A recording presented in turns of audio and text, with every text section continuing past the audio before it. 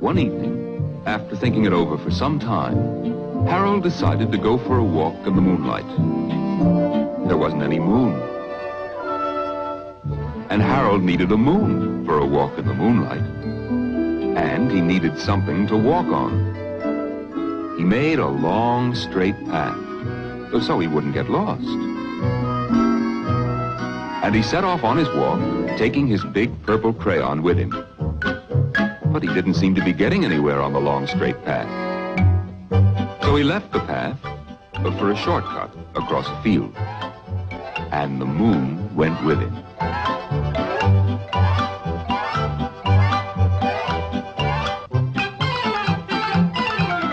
The shortcut led right to where Harold thought a forest ought to be.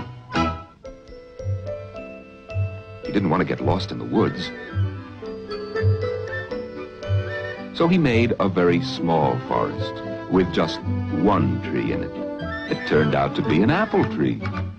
The apples would be very tasty, Harold thought, when they got red. So he put a frightening dragon under the tree to guard the apples.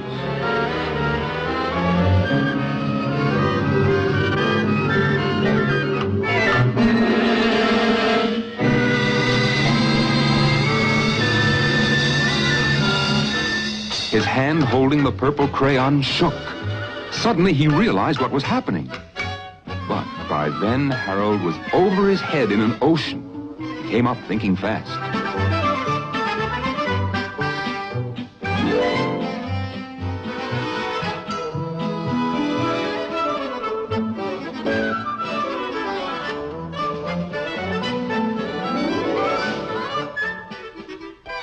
He quickly set sail.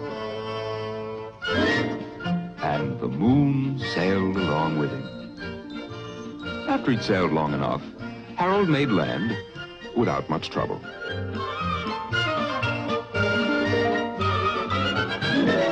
He stepped ashore on the beach, wondering where he was.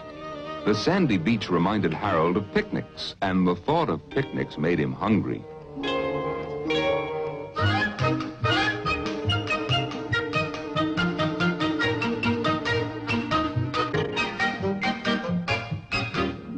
There was nothing but pie.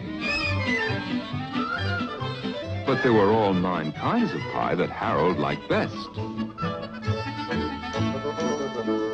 When Harold finished his picnic, there was quite a lot left over.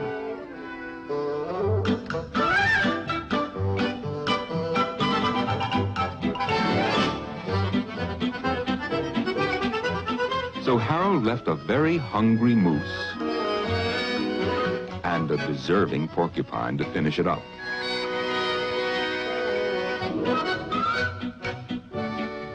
And off he went, looking for a hill to climb, to see where he was. Harold knew that the higher up he went, the farther he could see.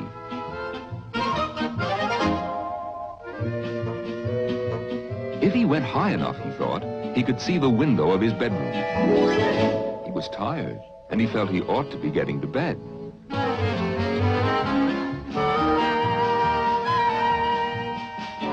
But as he looked down over the other side, he slipped.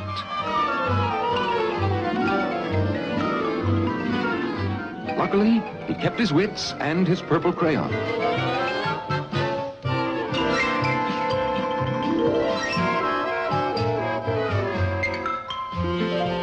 He had a fine view from the balloon, but he couldn't see his window. He couldn't even see a house. So he made a house with windows.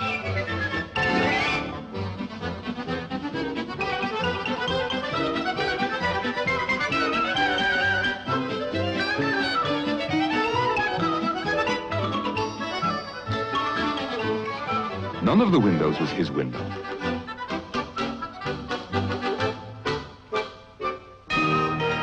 He made some more windows.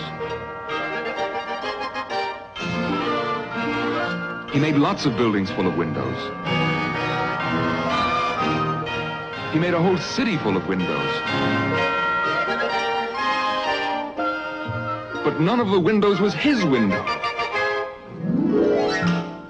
He couldn't think where it might be. He decided to ask a policeman.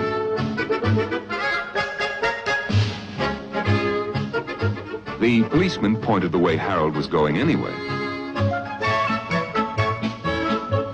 And he walked along with the moon, wishing he was in his room and in bed. Then, suddenly, Harold remembered. He remembered where his bedroom window was when there was a moon.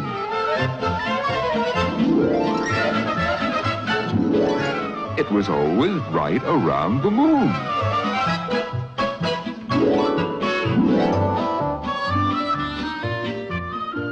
And then Harold made his bed, got in it, and he drew up the covers. And Harold dropped off to sleep.